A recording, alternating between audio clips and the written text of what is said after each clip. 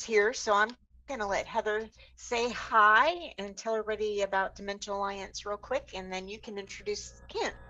Perfect. Well, thank you all for being with us today, and for Kent for sponsoring this session.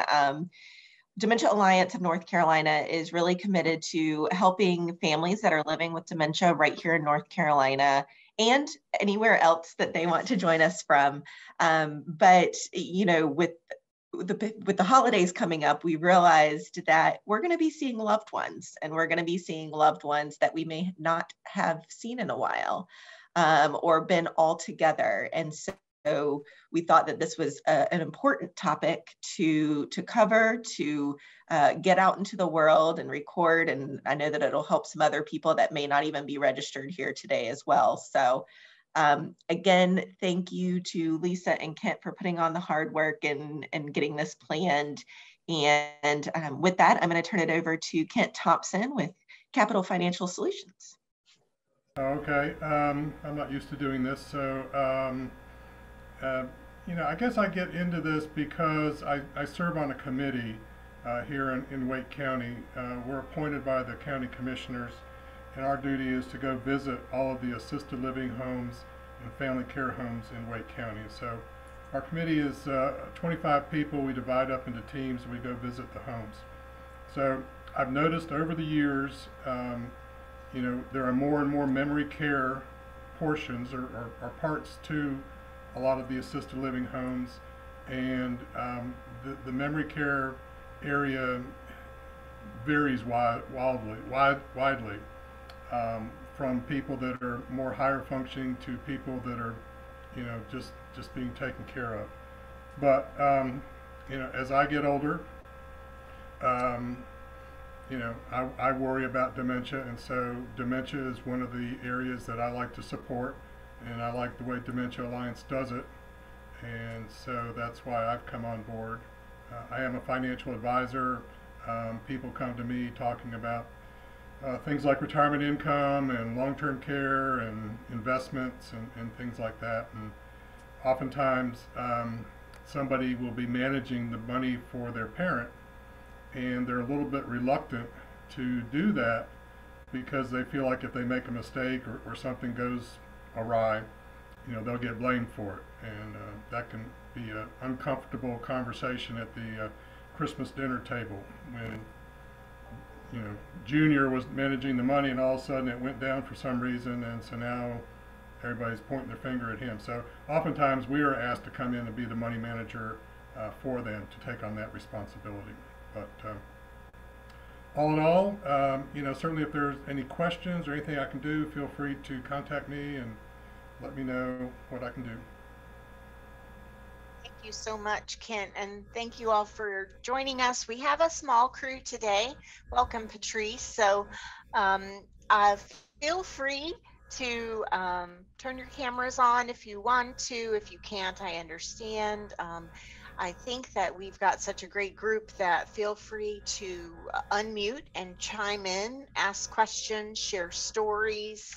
I know we've got some folks that are professional caregivers here, and we've got some folks that are family caregivers, and I imagine we have a lot of people that are both professional and family caregivers. So please feel free to join in. We are going to talk about watching for signs of dementia when we visit for the holidays. And I'm just going to share my screen really quickly, or try to share my screen. We'll see how this goes.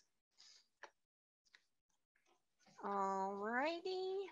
Can everybody see that? Great. Thanks for the head nod, Kent. So again, we want to thank Kent for helping us put this together. He's joined into a lot of our programs and education series and walks, and we really appreciate the support. The mission of Dementia Alliance, as Heather kind of mentioned, is to help North Carolinians affected by dementia, and that means family members too. But we know, of course, that dementia isn't specific to North Carolina, so we definitely are very excited to have people from out of state with us as well. So we are going to start off with just talking about what we've been wondering about our family members. I know that when we first notice changes with families, often we're like, are they just getting older? Or is there really an issue? Should I really be concerned? What's going on? So we need to kind of understand what age-related changes are first and what dementia is second, before we can figure out if there's really any issues happening. So to understand dementia, we have to understand normal aging. So as we age, and I'm sure since we all do it, you guys have noticed that our mental processing does slow down a little bit, just takes us a little longer to think through things. Sometimes I'd like to think that that's because we are wiser now and we think before we act. But either way, it slows down a little bit, and our motor speed also slows down some. Our brains were created to do one thing at a time. And of course, society asks us to do 20 or so things at a time. And so as we age, it's harder and harder for us to multitask. So not being able to focus as well, or not being able to do 5 things at once, comes with aging as well as dementia. So it's kind of a fine line. We have to figure that out. And we also know that there are decreases in vision and hearing that happen over time. There's a lot of studies, I'm sure you've heard lately, about hearing loss related to dementia. And so we know that hearing loss can be a risk factor for dementia. But it's one thing too, is the person just not hearing us well, and so they're not answering correctly or not answering at all? Or is it something more? And these are all things we'll look at. So, have you ever had trouble recalling someone's name? And I certainly hope I'm not the only one. Um, I meet someone and I know their name, and then I see them in the grocery store later, and I'm like, oh, hi, how are you? And the name just blanks on me. And then I can remember it later on in the evening. It comes back later, and that's a good sign when you can remember that later. Other things like tip of the tongue, where you're trying to find a specific word and it's sitting right on the tip of the tongue. You know what you want to say, but it's hard to find that specific word. That happens quite a bit as well. So we want to kind of understand that that's normal. And it just takes us a little bit longer to find the word that we're looking for. Another thing that I call hereafter disease is when you remember something when you're on the couch or sitting in front of the TV, and then you go into the kitchen to do whatever it was, and you forgot why you were there. Now, why did I come into the kitchen? What did I want? And I call that hereafter disease because you forget what you're here after. Ha ha ha. But usually what happens if we go back into the room where we were and we sit down, it falls back into our brain, and generally we run into the kitchen so we don't forget again what it was. And that's a episodic memory, and that's normal. That happens normally. The other thing is how about those of us who, especially this time of year, we're shopping and the parking lots are filled to the brim with cars, and you go in the store, you get excited, the thing you wanted is on sale, and you come back out and you have no idea where your car is. That's very, very normal. I have a couple suggestions for that. One is usually we don't remember where our car is because we're not paying attention when we park the car. We're already thinking about what we're going to do in the store or what we're going to do after we get out of the store. So when you park the car, take a second to look around and see where you are. And look where you are in front of the store. So you're in front of the W, or you're in front of the A, whatever it is. That'll help narrow it down. In most of our parking lots, at least in North Carolina, there's not a lot of trees.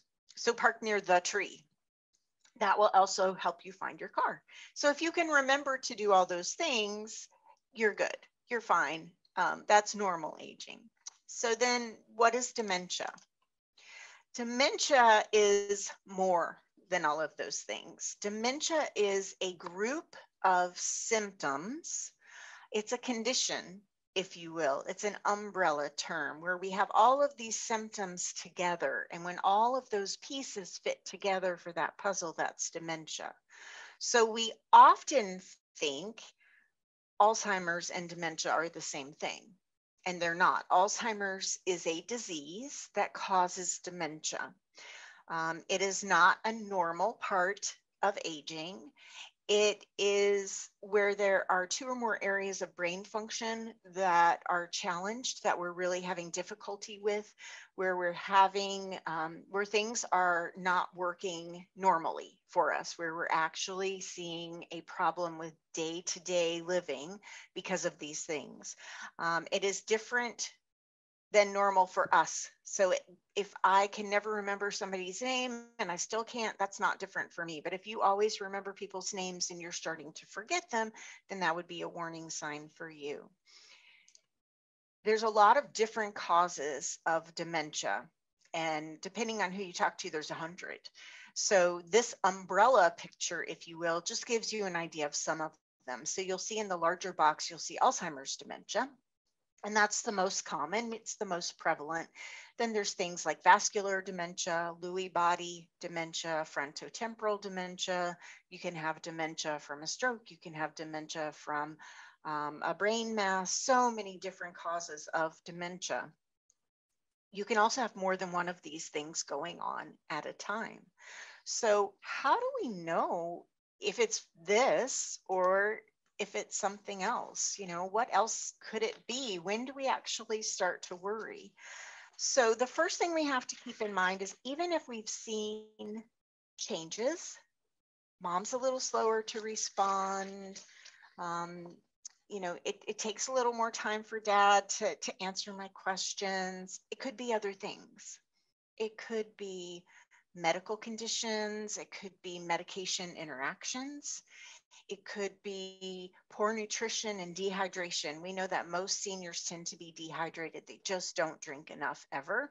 But if the dehydration gets extreme, it can cause some symptoms like dementia. It could be those vision or hearing changes that we were talking about. If someone can't see as well or hear as well, things aren't going to be done in the house. Vitamin deficiencies, thyroid problems. So we don't want to automatically go, oh, mom couldn't remember something, it must be Alzheimer's disease. We want to say, oh, mom couldn't remember something. Is that typical? Are we starting to see that happening more and more often? And what else could it be? So it's not always the dreaded dementia, if you will. Now let's look really quickly at risk factors. Go through this list with me and think of your loved one, but also think of yourself, because the more risk factors we have, the greater our risk for dementia. So age is the greatest risk factor.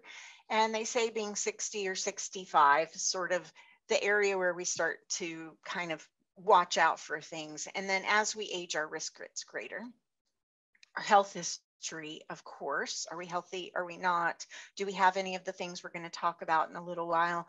Does this run in our family? Genetics are a risk factor as well. So if some type of dementia does run in your family, it doesn't necessarily mean you're going to get it, but it does mean that your odds do increase.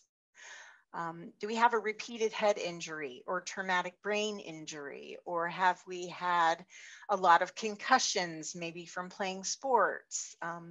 You know, those kinds of things do increase our risk of dementia. And then there's things like things that we can control, like high blood pressure and diabetes, smoking, alcoholism, lack of education. Maybe that's something we can't control, but they have done studies now that show that a lack of education is a risk factor. Lack of exercise is another one. So all those things that we know are good for our heart and our body are also good for our brain. Another thing that has just been added to the list is air pollution. That's something we don't often talk about, but the air quality where we are in our environment, they now know that that can affect our brain, those chemicals coming into our system. We know that women are at higher risk than men. People of African American descent are higher than people of Hispanic descent, and both of those groups are higher than people of Caucasian descent. A lot of that has to do with vascular health as well. So we just need to make sure that we're monitoring all the things that we can for both ourselves and our loved ones. Now, if someone actually has Alzheimer's disease or one of these other dementias, we're not going to be able to cure that. We can slow down our risk factors. We can change our lifestyle. We can create a healthier body. We can slow changes. But ultimately, if it is true dementia, we're not going to be able to reverse that. If it's medication interactions, those kinds of things, we can do something about it. And the medications that are out there for dementia are medications that slow the progression of the disease. So it is very, very important for us to make sure that we are taking care of ourselves, watching those things, monitoring blood pressure, all of that sort of stuff. So we're going to get into warning signs now. And I always caution everybody, I'm going to stop sharing for just a moment here. I always caution everybody about these warning signs because there's sometimes when I hear them that I could go, uh-oh, that might be a problem, or, ooh, that might be a problem. That might be a problem. So what I like to say is the more red flags, the more of a concern. But again, the red flags might mean something other than dementia. So let's see if we can get back to those and look at these. So we have things like memory loss. So we automatically think of memory loss when we think of dementia. It is not necessarily the first sign of dementia for some of the other dementias, non-Alzheimer's dementias, but it is a common enough thing that if someone is starting to have especially short-term memory issues, long-term memory issues, not so much, but short-term memory issues, and keep in mind that these changes happen over months and years. So if somebody is fine today and all of a sudden tomorrow they have a problem, there's probably something physical going on with them, something that immediately needs to get checked by a healthcare provider. But if we're seeing subtle changes, and often, we hear, oh, I didn't really notice that until you told me about it. Now looking back over time, yeah, it's been a problem for a while, but I just didn't notice it. So let's look at these other red flags. Difficulty performing familiar tasks. If we start to have trouble with things that we do day in and day out, there definitely could be an issue there. Disorientation to time and place. If I go to the grocery store the same way, and I've been doing that for 5 years now, and suddenly I get lost on the way home, that might be a problem. Poor or decreased judgment, changes in mood and behavior. Sometimes we say, wow, he's just really not acting like himself. I don't know what's going on. But again, if there's these other signs too, maybe there's a problem. Misplacing things or the inability to retrace our steps. If you lose your keys, a lot of times you can say, well, where have I been that I would have put my keys down? And you can find them that way. But often people with dementia can't do that anymore. Changes in personality and withdrawal. A lot of times when people do start to have problems, and we'll talk about how aware people are of these problems in just a minute, but when we notice that people are having problems a lot of times, it makes it so they don't want to be around other people. If I'm forgetting, if I can't remember your name, if I can't follow a conversation, often I will withdraw. So an example might be someone who's usually the life of the party at Thanksgiving or Christmas suddenly has become more quiet and is not participating in conversations. Then we know that there might be a problem. So have any of you noticed any of these warning signs in your loved ones? You can, in the chat, there is an area where you can do a thumbs up or a thumbs down. or you can type in the chat and tell me if you've noticed any of these issues, maybe in yourself, and definitely within your person that you're worried about. And again, remember that one red flag might not be a big problem, but more and more of these red flags are definitely leading us to think we need to talk to a healthcare provider, doing something else. So I'm seeing some positive responses there. So if we're concerned about these things and then we go and we visit our loved one, or they come and they visit us and we're noticing more difficulties, then definitely it's something that we need to proceed with. So let's take a look now at some of the things that we actually want to sort of notice when we go to visit our loved one, or when they come to see us. So the first thing would be if physical changes. So yeah, Sharon said changes in social behavior, lost items, unable to retrace steps and to find items. And that could be us on a bad day, right? But when we notice that it's happening day after day after day, then definitely it's more of a problem. Definitely we say there is something going on. So let's look at these warning signs now, if you will. And let's talk about, and feel free to interrupt me or add your thoughts or comments to the chat. So the first one would be physical changes. And one thing right off the bat is when you go in and you hug your person, when you give them a big hug, especially if you haven't seen them in quite a while, you know, what do you feel? Do you feel somebody that's lost a lot of weight or maybe gained a lot of weight? Now, it's not something we want to go in and we want to go, oh, man, you are so thin, because that might make the person upset. But we can go, oh, mom, feels like you lost a little bit of weight, and see what the response is to that. If someone has dropped quite a bit of weight or even gained a lot of weight, we know something is going on. So we know we want to look at that a little bit further.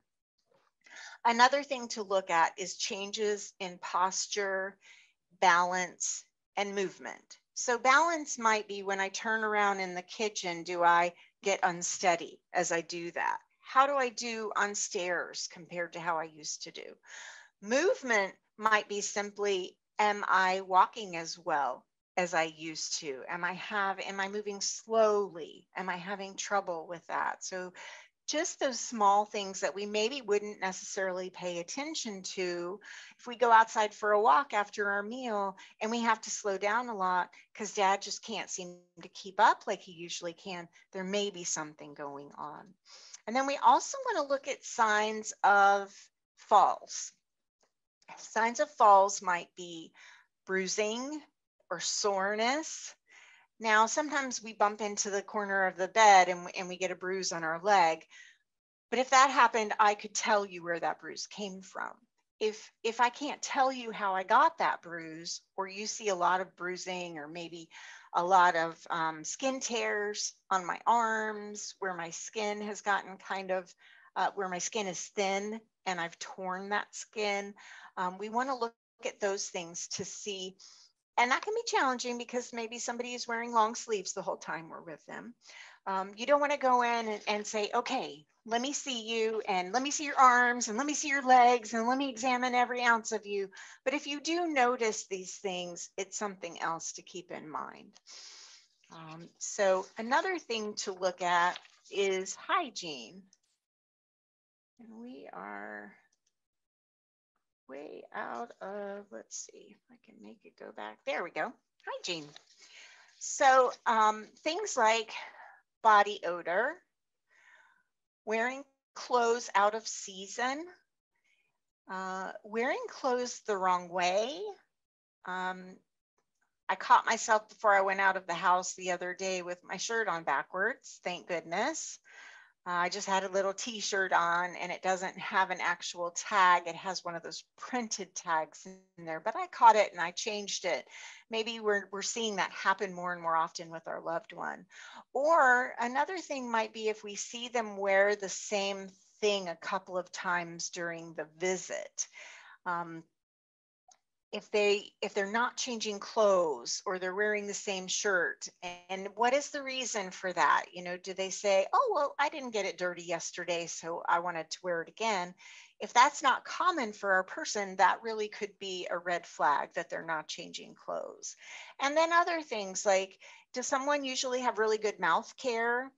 They never have bad breath, and suddenly you're noticing that they're having bad breath. Or if they always get up from the table to go brush their teeth after a meal and they're not doing that anymore. Small little changes like that are noticeable. So I wonder, Sharon, if you might share, I know you've seen some small changes with your mom, but are there any of these hygiene kind of things that you've noticed as well as the social changes? And anybody else can feel free to chime in too. Um, my dad has dementia, and I have noticed that he can still, change his shirt when he's getting ready to go out, that kind of thing. But until he has a reason to change, he generally wears the same shirt all day unless he has a reason to change that shirt. Used to be maybe in the morning he would go out and change. So, okay, now let's look at the environment. So as you're walking through someone's house, and this would be, of course, if you're visiting them, but are there stains where there weren't before? Is there mold somewhere? And you go, oh, there's mold in the bathroom, especially those hard to reach spots. Are there scorch marks in the kitchen where maybe a kitchen towel caught on fire?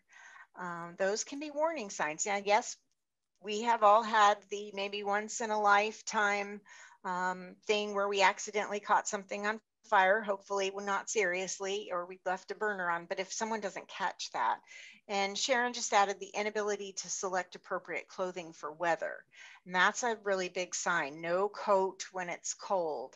And sometimes people can cover and they don't wear their coat and they say, no, no, I don't need my coat. And they get outside and they're like, oh, I guess I should have worn my coat. It is cold. But if that's something that mom didn't have a problem with before, or you see is happening more and more often, or if their temperature, general body temperature has changed, if they usually have been just comfortable in a general room and they seem to be cold all the time, that can be another sign. People with dementia have a more difficult time regulating their body temperature. Now that could be from other health issues as well, but again, a warning sign. Thank you for sharing that, Sharon. So we want to see things like, is there any water damage where a sink, bathroom sink, kitchen sink might have overflowed? Does the laundry seem clean, or is the laundry all piled up and not being done and put away? And is the house in general as clean as it usually is? Now there can be a lot of reasons for these things again. And as I was, typing out this list on here, I thought, oh gosh, is my house as clean as it usually is because people haven't been coming over because of COVID? And I hope so, but if anybody comes over, let me know if it's not, because I want to be aware of that, but maybe your loved one is not aware of that. And see how they respond to you when you ask them about it. When you look in the refrigerator, are there foods that are past their expiration date, or are there moldy foods? We all do that occasionally with a thing way back in the fridge, but if you're noticing that, it could be a problem, something to look at. Another big thing to look at would be expired medications. Or are there too many or too few pills, depending on when the prescription was filled? So if I know mom takes a certain pill and she takes 2 pills a day, and we're halfway through the month, and there's a lot of pills in that bottle still, it might cue me to think, has she been taking her pills on time? Maybe not. Or if she's almost out of pills and, it's not time to get that prescription filled, she says something like, well, the pharmacy told me that it wasn't time for me to get my prescription filled, but they may have that wrong because I need some more medicine. It could mean that, the pharmacy messed up, but it also could mean that mom has been taking too much medication, getting confused, forgetting when she's taking a pill, and so taking another one. And that can cause a big problem. We know a lot of people move into assisted living communities simply for medication management because they can't take meds on their own anymore. And then there's things like, is the house as organized as it usually is? Is the linen closet a mess? And it's usually not. And what's the reason for that? Now, a lot of times people with dementia have this thing that's called confabulation. And it's where our brain makes sense of things that don't make sense. And so I'll give you an example. If I saw someone who looked like Kelly in the grocery store later, and I went up to her and I went, "Oh, hey, how are you?" Now, this is a stranger. And I go, "Oh, yeah, well, I saw you earlier." And that stranger is going, "No, I don't think we've met ever." And I say, "Yeah, we've known each other for a long time." It's because she looks familiar. And so my brain has filled in the gaps of the information of how would I know her. And even though I don't really know her, my brain thinks it makes sense and thinks I know this person just because she looks like someone I saw earlier. And so it's not on purpose. It's what our brain does normally with the information. If you walk into a room and you look around that room, you take in all the things going on in the room and you make assumptions or you figure out what's happening. And the brain does that for someone with dementia too. It's just often not true what's being said or what's being thought of.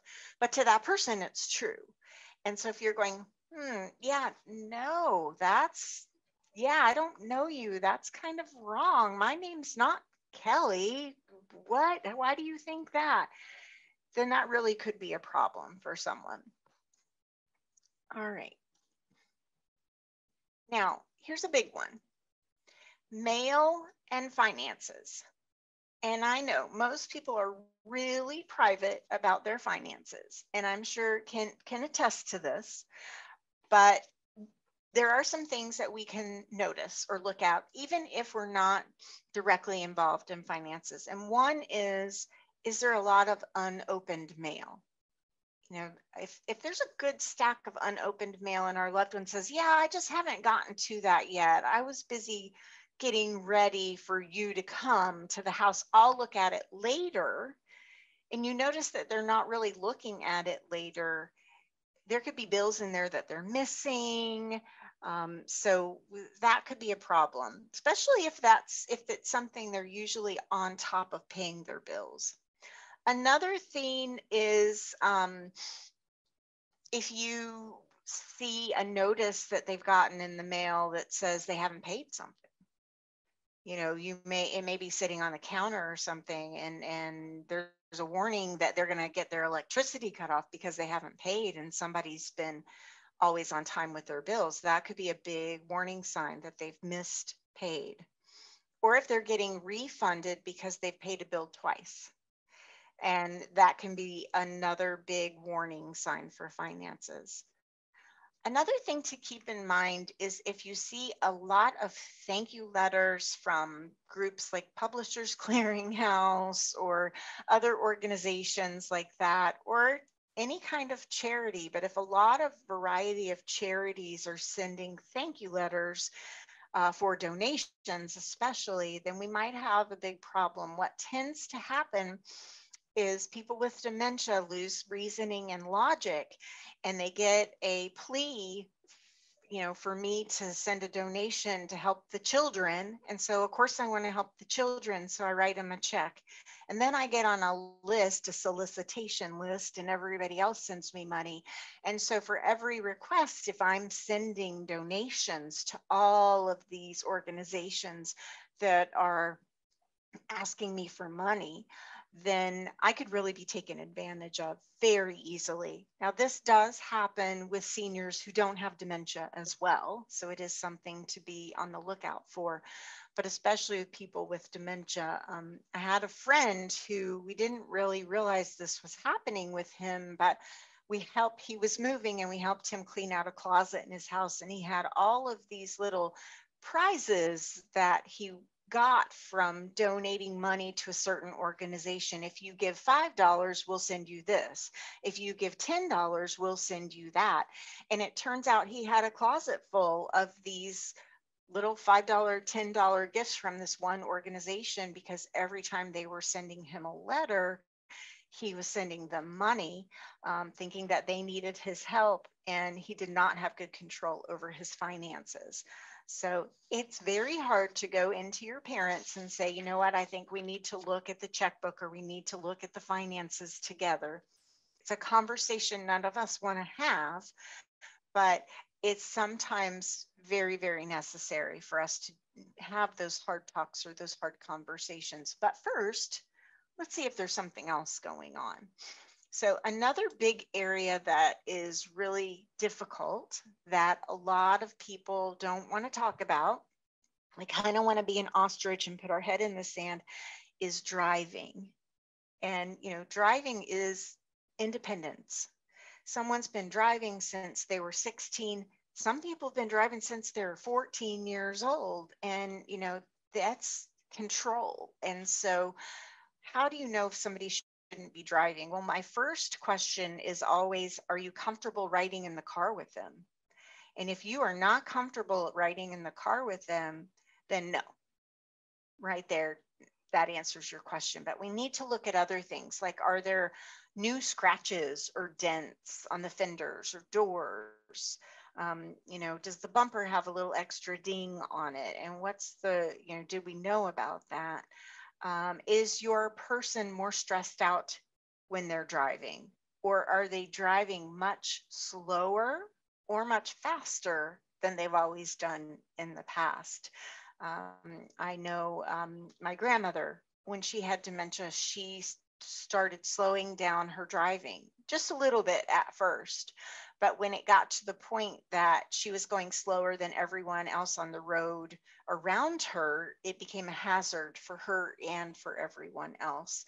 And so we had to talk to the doctor at that point, and the doctor suggested to her that she not drive anymore. And often that's a good way to approach that conversation. If you are having any of these issues with your family member and you're not sure how to address that, I do want to encourage you to call the navigators or the social workers here at Dementia Alliance, because that's why they're here. Those are free calls. And we will be sending you the recording of this. You'll have all the information. But we'll also send you the slides that have our contact information on there. And you can go to our website, dementianc.org, and you can ask those tough questions. You can brainstorm, how do I have this conversation? You can even practice that difficult conversation before you have it with your person who might need to stop driving. So we mentioned this before, but let's talk a little bit about awareness.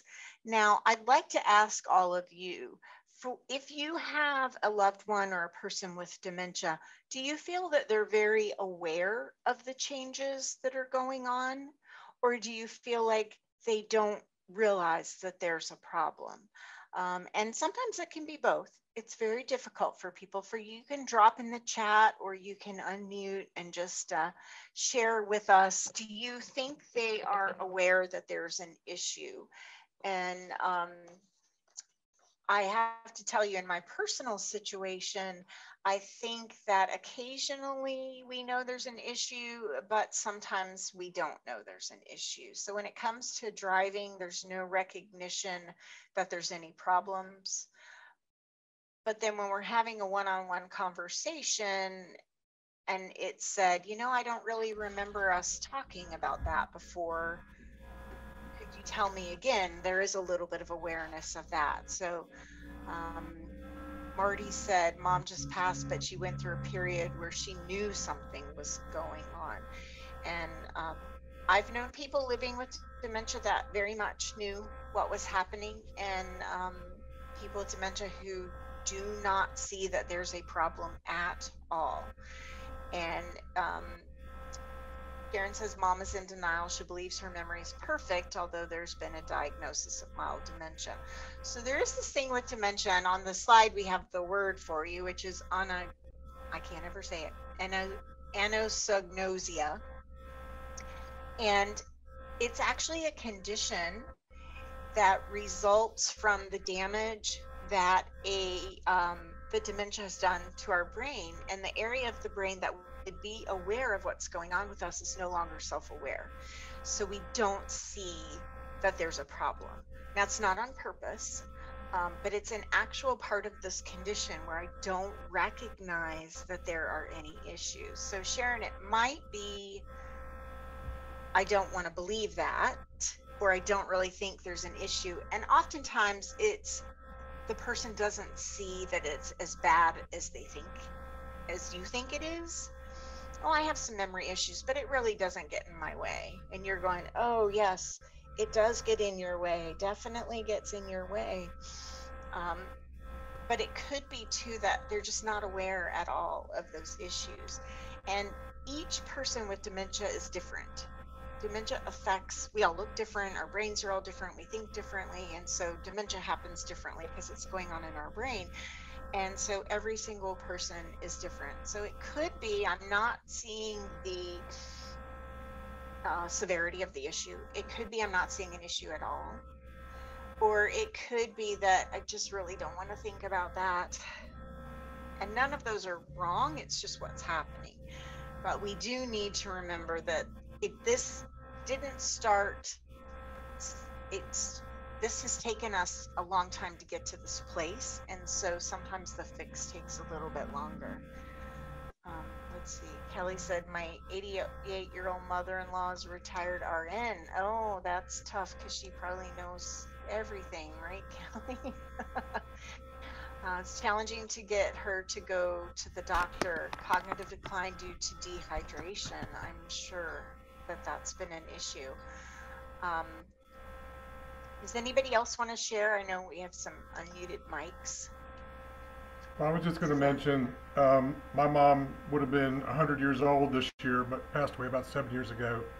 But her driving career came to an end.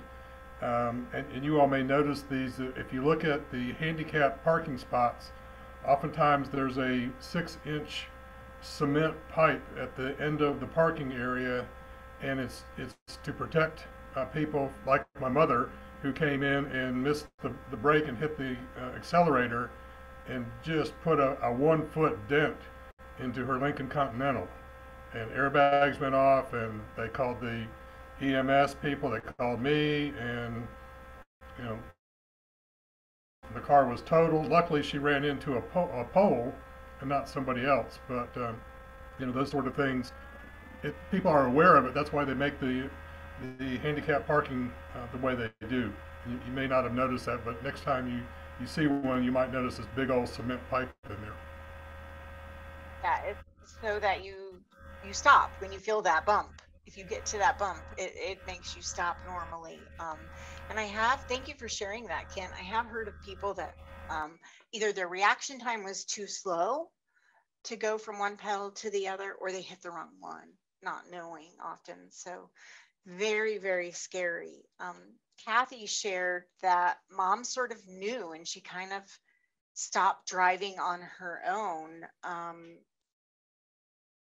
which is a blessing in a lot of ways. And that, you know, is how we would all wish that it would happen, is that we sort of go, yeah, I'm not doing that so well anymore. Or if we have someone else with us that can drive, we always say, okay, well, you drive.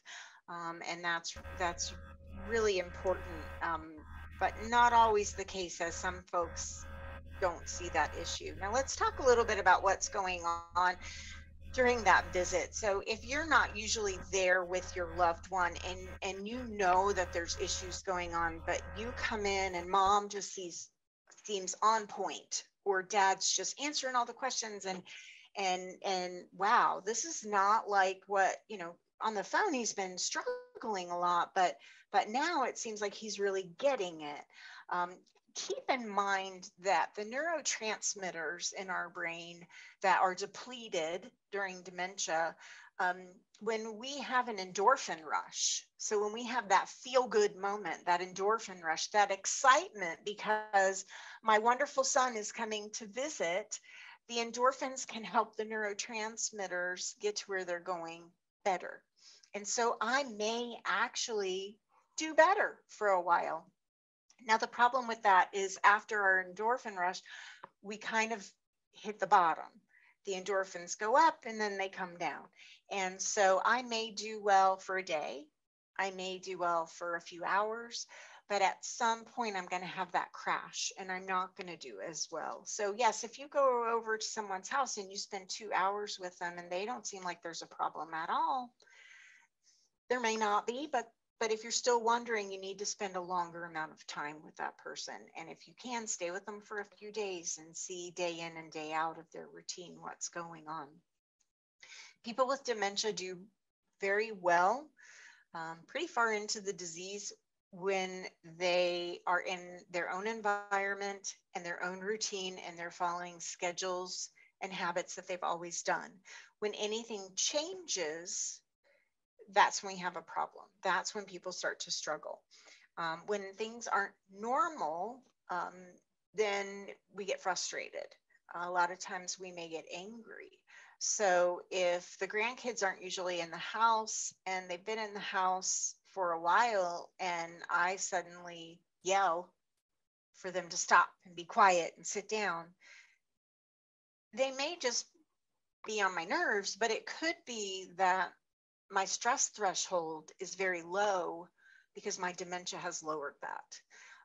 And so I can't deal with stress as well. And so normally I would say, now kids, you need to stop that.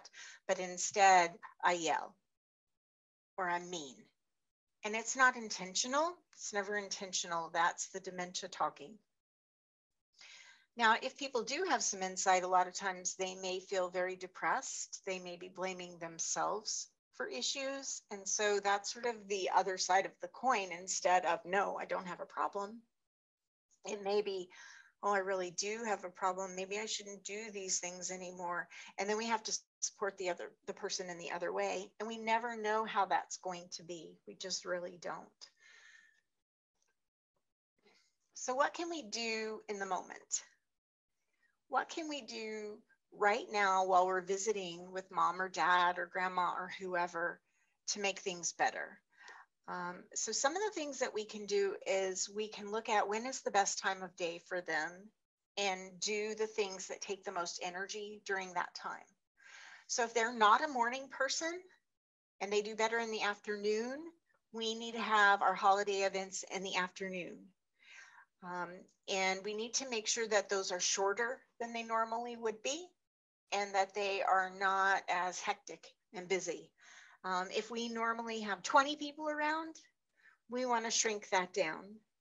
They may do okay with 5 people and not with 20 family members around. And with COVID, maybe the 5 is better anyway, but that's a whole nother story. We need to watch our person for signs of distress, signs of them getting tired. Sometimes that could be something as simple as, oh, I'm getting a headache, or they're starting to feel a pain that they weren't complaining about before.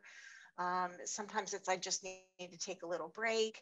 Sometimes they don't realize themselves that they need to take a break, but they maybe are getting distressed in the conversation or the moment. And so everybody else needs to take a break to give mom some quiet time. We need to try and go where they are. So if mom really thinks that we need to do this one thing, if I can make it happen, I'm going to make it happen. So if mom always makes the pumpkin pie, we probably want to make sure that mom can still do that. And if mom can't generally do that, we want to try and help her. So what can we do? if mom's not been able to prepare the entire meal like she always has, maybe we can say, Mom, you've always made the pumpkin pie and I've never gotten it just right. Could we make it together this year? And let me learn from you. And that way you're doing it together. And if mom is missing steps, you can kind of fill in for her. So if mom says, I'm not sure about the pie crust for that.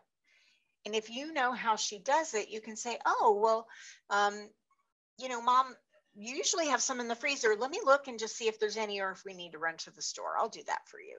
And then you can see if the pie crust is there, but there's a sign there that mom isn't kind of on the game fully.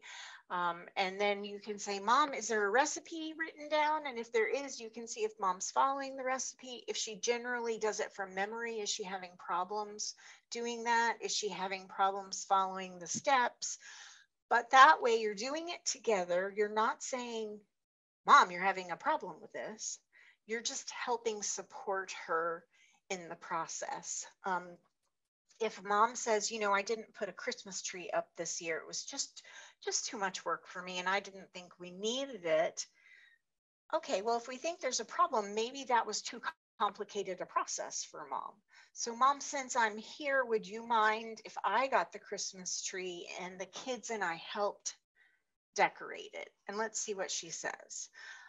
So we can sort of gauge things like that. Now,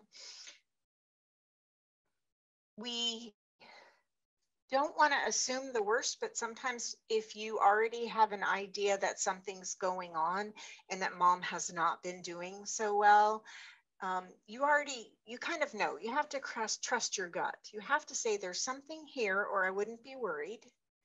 And so what do we need to do to support mom right now? So we make the holiday easier. But now after we get through the holiday, what do we do? After we get through the holiday and I'm back home from my visit, I call Dementia Alliance and I say, Rosalind at Dementia Alliance, I need help. I think mom's struggling. What should I do? I call mom's healthcare provider and say, I think mom needs to be seen for an appointment. How can we make that happen? Now, maybe you have the conversation with mom. Mom, when we were together, it seems like you were maybe having some problems with your memory. Have you noticed that too? How do you feel about that? And we want to make sure that we're very supportive in those conversations. Sometimes people can go, I don't have any problems. What are you talking about? You're the one with problems. And they can be very, very paranoid. And we need to come up with an approach then that can help you approach the situation for somebody who's maybe not as eager to go to the doctor. I am going to share with you when I send out the recording of this, I am going to share with you a booklet that we have come up with at Dementia Alliance called Is There a Problem? And I think I have one here that I can kind of see. But it just says, is there a problem? And it's got a lot of steps on what do we look for and how do I get somebody to the doctor? How do I get somebody to the doctor if they want to go? And how do I get somebody to the doctor if they don't want to go? And then what kind of doctor do I talk to about this kind of thing? So there's a lot of questions. There's a lot of very personal factors that go into making these decisions. And if you have a mom like Kathy's who's somewhat aware and someone in her family has had Alzheimer's and she kind of knows maybe things aren't right, let me go with you, mom, and help you through this, probably is going to work very well for her.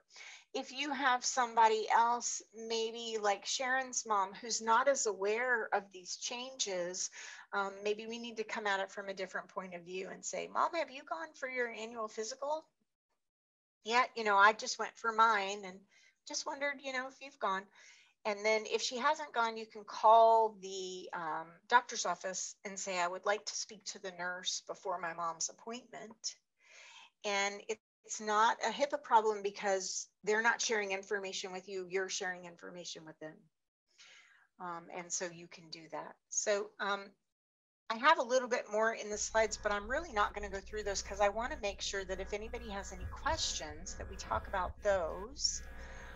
I know a couple of you had submitted. Kent, go right ahead. Well, so one of the services that we provide for our clients is to make sure they have all of their estate documents, their wills, their powers of attorney, their HIPAA documents, all of those are taken care of. And we make sure that all of the contracts, IRAs, 401ks, life insurance, all that sort of thing have the proper beneficiaries. But I have a couple right now who the husband is starting to show issues and the wife is concerned. And the thing you have to think about is, well, suppose something happens to her first and now he's left alone and he's unable to manage money or pay bills, or he's never done it. I mean, she's done everything and he's never done it. So making sure that you have the right chain of people in the document. So if one person can't do it, then who's going to be the backup, and who's the backup to the backup, and all of that. So I mean, that's we get the So attorneys important. involved and get all that taken care of. Yeah, yeah. Thank you for bringing that up. It's so important. And those are the conversations that we not only need to be having with our parents, but with our children as well. If something were to happen to me, sometimes, and especially COVID has brought this out, where is the paperwork? Where does it live? Because if it's in a safety deposit box, we may not be able to get to the safety deposit box when we need that information. So is it on file somewhere else? Do I have copies of that? Have we assigned a power of attorney? And that power of attorney doesn't kick in until it needs to, but we need to have that person assigned, and who is it and do they know? And we need to make sure that if we have documents that were completed, a lot of people did these 10, sometimes 20 years ago. We've got to update all of that information. And so it's always easier to do that before we need it. Unfortunately, sometimes we don't find out that we need it until it's kind of an emergency or something. But we really do need to make sure that not only are we doing that for our parents, but for ourselves as well. So such a great point, Kent. And we can go and talk to somebody like Kent and make sure that we've got what we need in place for finances. We can get with an elder law attorney if we need to work on all the other advanced directives. And again, some people are very open to having those conversations. In my family, it's always, okay, I just want to share this with you. I haven't shared it with you in about 6 months. This is where the paperwork lives. This is who's on it. And everything's, very clear. But even with that, occasionally I have questions, or I'm like, what did they tell me about this? And I'm supposed to know that. And so I need to ask those questions again. Very important. So, hopefully this has helped you guys really maybe take a look at some things that we don't normally pay attention to when we're visiting our loved ones for the holidays. Something that maybe we wouldn't necessarily have been on the lookout for expired medications before, or moldy food in the refrigerator. We may or may not have noticed those things. But now, if we think that there is a problem with mom, and maybe it simply is mom's getting older and she needs more help in her home. It's not dementia, it's just she needs more help. Or maybe there actually is more to it than that. It's really important that during these times we sort of pay attention to those other details. And again, if you really feel like something's going on and you really feel like there's a problem, there probably is something to investigate there. So anybody else have anything they want to share? Sharon, hopefully we answered some questions for you about mom a little bit. Our navigators would love to talk to you more about what's going on with her. Kelly, do you have any other advice for us? I know you work in this field a lot, so.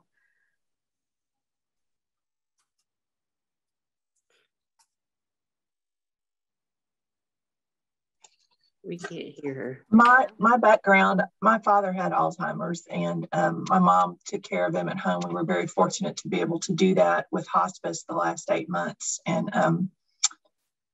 also one of his older sisters and a younger brother had it, so family history.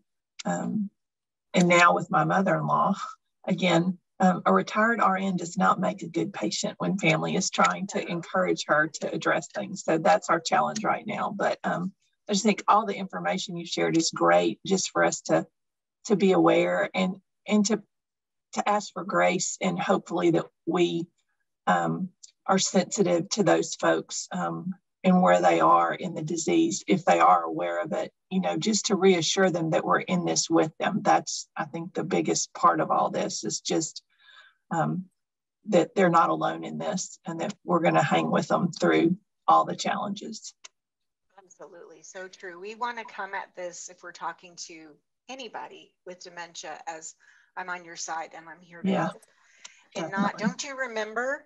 I told you this and that, and I actually am going to send you guys a thing called the 10 Absolutes, or what I call is just caregiver homework, which is, don't argue and don't reason, and try logic. And then if you can't get the person to do the thing you need them to do, redirect their attention into something else, and choose your battles, if you will. So Sharon, I know you're unmuted. Share a little bit more with us.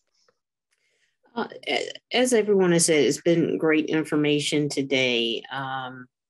I think the brochure would help me as well. I'm also looking for ways to learn how to talk to my mom, so that when we do talk, she's able to understand me, and so it does not become confrontational, and we actually have good days. And also sharing the video. I have a brother in California, and my sister is also local, but they do not live with, they don't have mom with them. So helping them to understand what I experience every day seeing her, this information would be helpful, because the topic when you were speaking about endorphins and how momentarily for a short period of time a person with dementia can seem like they're there and they're on it and they're remembering things. That's what my brother and sister, that's what they experience, because they're only having 10-minute very short conversations. But it's been good information, and I will definitely follow up with one of the social workers at North Carolina Dementia Alliance just to get tips. As far as my planning for myself, also follow up with Kent so I can make sure that there is a plan there for my daughter, so she does not have to figure things out as she goes along. There was no plan. There was no plan, and that was the problem. Yeah, and often we don't plan. We don't do that. We're young. We don't need plans, right? Mm-hmm. Yeah, but I think COVID has shown us that we do. So thank you so much for sharing that. Thank you. And I will also include in the email a link to another YouTube video that we have done on empathetic communication with an RN trainer named Melanie Bunn. And it's really helpful in those conversations. So I think that might be a really good one for you and your family to watch, Sharon, on how to have those conversations with mom, so that they don't turn confrontational. So I'll make sure we share that with you as well. So, okay. I see Heather's back. Heather, did you have something you wanted to share with us? No, I was just going to say thank you all for being with us today. And I know I've learned a lot too. Well, thank you all so much. And thank you, Lisa. Yes, I just wanted to thank you, both of you, Lisa and Heather. And Lisa, the presentation was great. I have learned some things on how I need to talk to my father-in-law. He was diagnosed, it's been like 3 or 4 years. And honestly, when I talk to him, he sounds so good that I haven't believed the diagnosis, but maybe he's running on that endorphin when I talk to him, so that's given me something to think about. Thank you so much. Thank you for sharing that. I appreciate it. Well, I wish you all well. during the holidays. And thank you so much, Kent, for sponsoring this program. It's an important conversation for all of us to have. And do remember that you're not in this alone. So whether you live in North Carolina or not, if you need a social worker to talk to, you're welcome to call our Dementia Navigators. Reply back to the email that I sent you, and we are always happy to share more because we are all in this together. Ken? Well, I would just simply mention that my motto is turning good intentions into action. So if there's something that you've been thinking about and you haven't been able to get it done, I'll be happy to be your partner and we'll get it done together. Thank you so much. We really appreciate that. And thank you to everyone, and we hope that you have a wonderful day. Okay, thank